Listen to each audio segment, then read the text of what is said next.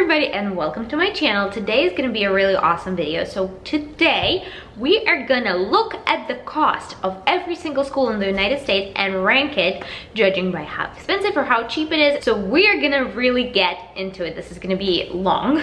So this is probably going to be super long. I'm not really excited to film this. It's going to take all day, but not for you. Like, it's going to be reasonable and it's going to be super informative for you. So this is going to give you the cost in a nutshell, like in a bird's eye view of how much dental schools actually cost in the United States. So if you're interested in that, keep on watching. Hi guys, this is Editing Casey here. So I'm editing the video right now and I am coming up with 3.5 hours of footage, and I'm finding that it's really all kind of important. All of the information is necessary. So what I'm gonna do instead, I'm gonna upload last half an hour footage and I'm gonna edit it slightly. And it's gonna be about 11 minutes of information, but it's gonna be all of the prices of every school in the United States. So you will get all the information that I promised to you. And if you want to know more about how I found the information and talk specifically about each and every school, all of those 3 hours of footage will be available on my course on my website that's coming out this summer.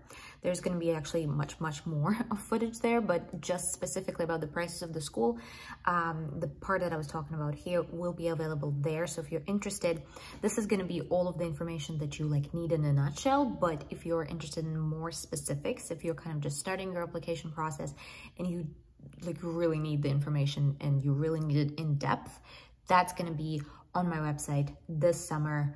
So stay tuned for that. But for now, let's get into the video. All right, guys, so we're going to talk about the cost of schools state by state. Now, these are the cost of schools per year. So I just pulled them from my previous slides that we talked about before. So these are also listing all of the states where you can actually go to school. So it gives you a good understanding of where, of the range of your movement, of where you can go, where you cannot.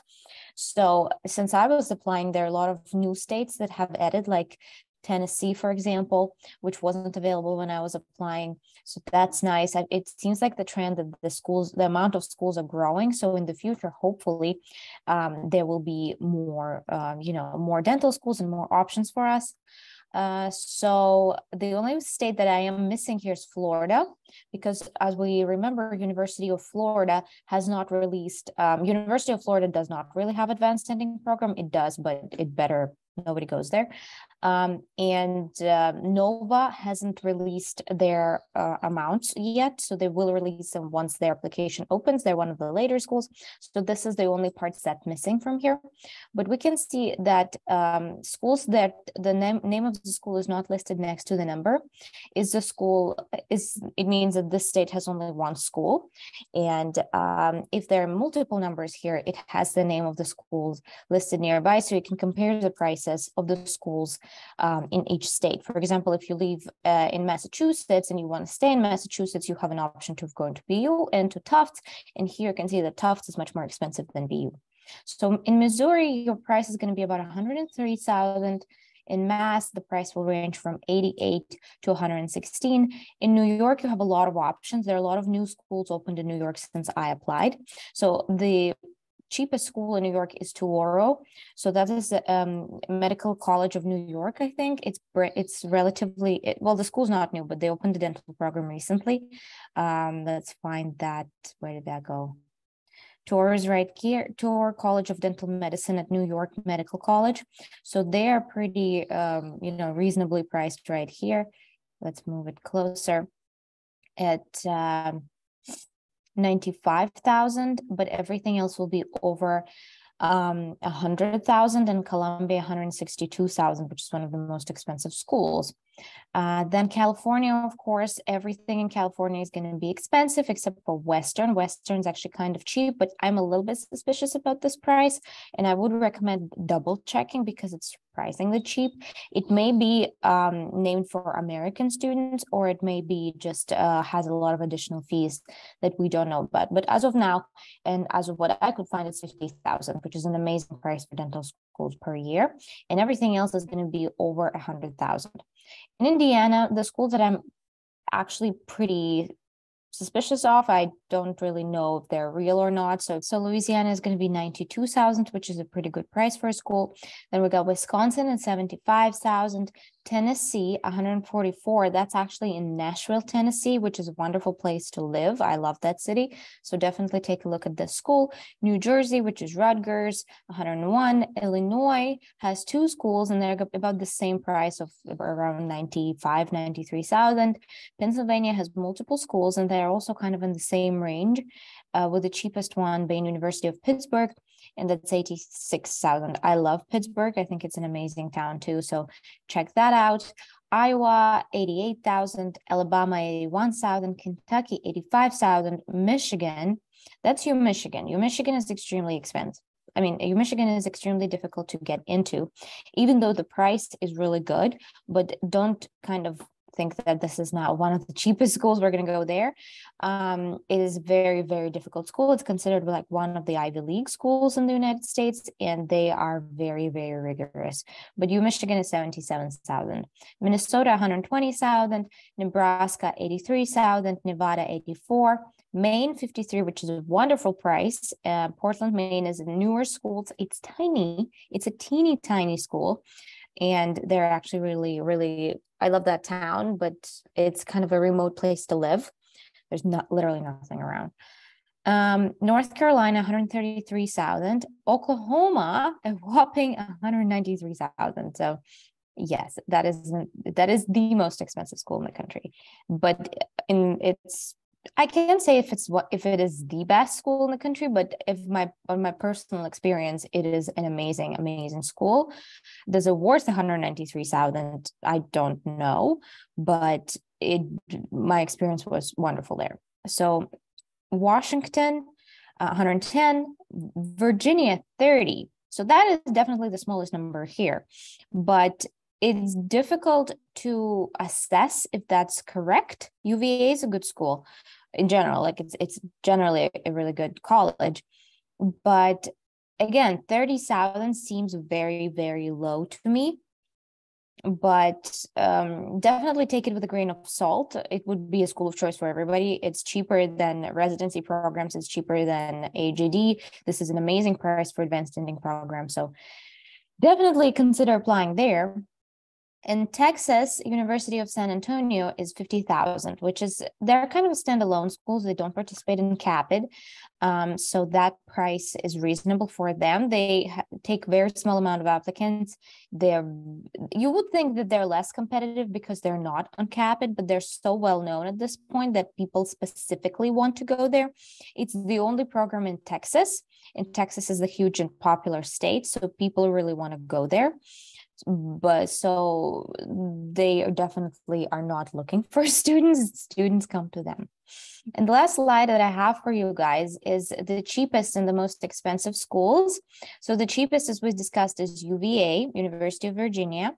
It's 30,000, but definitely double check. Don't kind of count on, save 30,000 when you live in your home country and travel to the United States with that 30,000 or 60,000, thinking that it's going to be enough for 2 years of education. It might not. So definitely don't just apply to one school because of the price. As I said before, you definitely can pay for it with your salary after you graduate. So the price in of itself shouldn't be the decisive factor.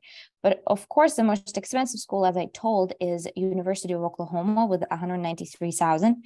Plus, University of Oklahoma has a lot of hidden costs. You will have to buy your own scrubs. It is not included. You will have to buy your own loops. It is not included. And you will have to buy your own instrument kit, which is also not included. Aside of that, you will have an extra half a year that will cost a separate amount plus to that. So this number is going to be over 200,000. I already said a lot of OU. I always talk a lot about OU, but again, I just want to stress this out. So if you're looking at these numbers and you think I'm going to just apply to the schools that are under 100,000 or like under 50,000, which you have options, there are a few schools that are 50,000, 53,000, 30,000, 50,000. You have options to apply to that if you don't want to acquire a lot of student debt, but I wouldn't make this your decisive factor.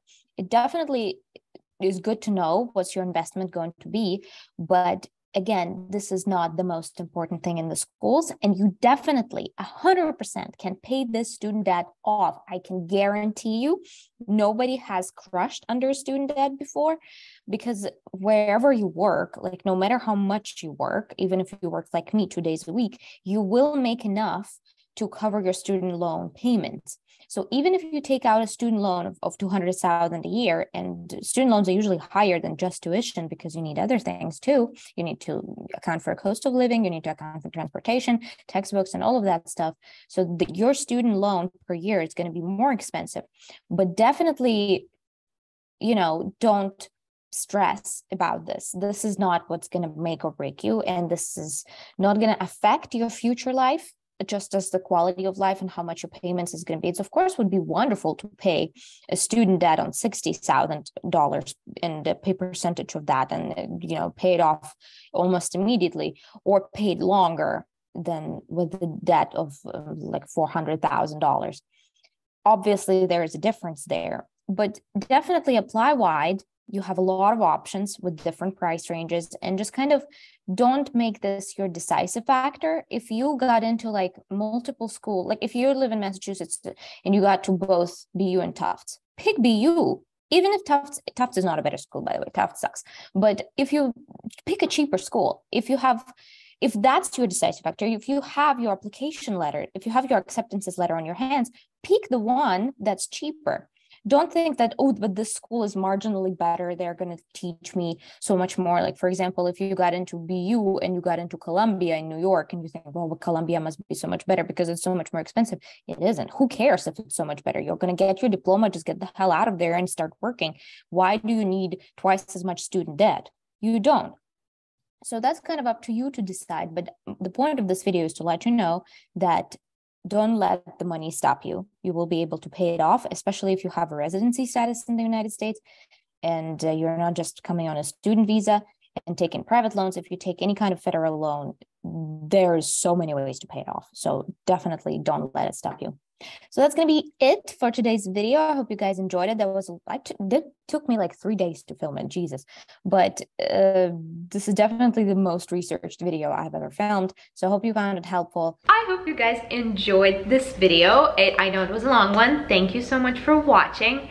If you are interested in me helping you apply to dental schools, please reach out. The link is in the description. That's where you can talk to me. I also have a book. Here is my book. It's available on Amazon. This is a step-by-step guide on how to get a dental license in the United States. It's super cheap. It's $19.99.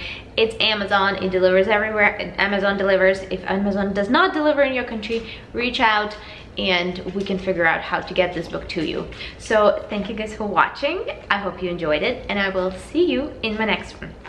Bye.